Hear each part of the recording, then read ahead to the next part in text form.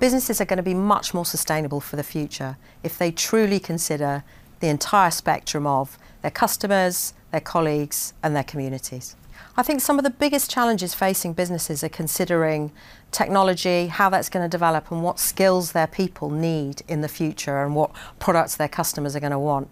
And the more diverse a team you have, the more you're going to be able to pull on the skills that you need to help your business be successful in the future for your customers and your employees.